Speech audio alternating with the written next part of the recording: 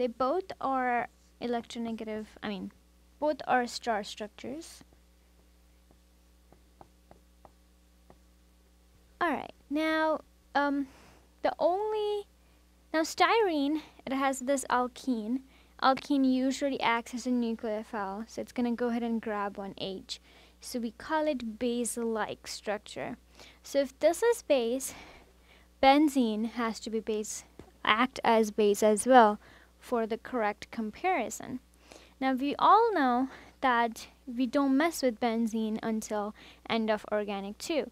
So actually, we don't want to break this pi bond that's inside the benzene because the structure is aromatic and it's much harder to go ahead and grab it. But we're still going to try to mimic it and see if we can answer the question. Okay, so now this grabs the H. It's going to break the aromaticity. It's going to hurt a lot because we don't usually let it break, right? Now one side gets the hydrogen, the other side gets the carbocation. Same thing happens on the styrene. This alkene is going to grab it. So one side gets the hydrogen, the other side gets the carbocation. Now you can switch these two, but of course we know that primary carbocations aren't stable enough.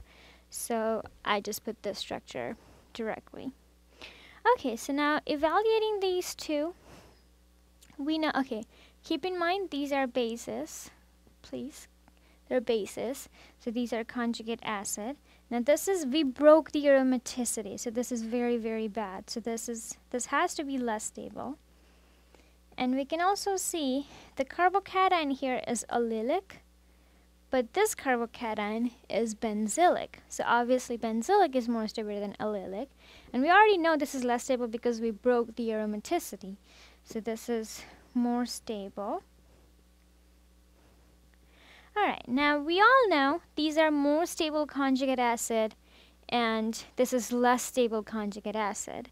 So what we have in comparison are the bases. So we know that this is more basic. Styrene is more basic. That means benzene has to be more acidic. The question is asking, circle the structure that's more acidic.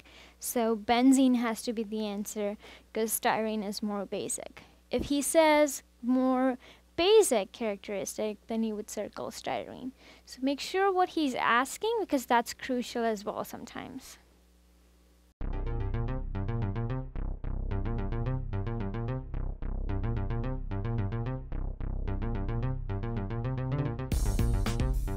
The Teaching Center, UF's Learning Resource Center.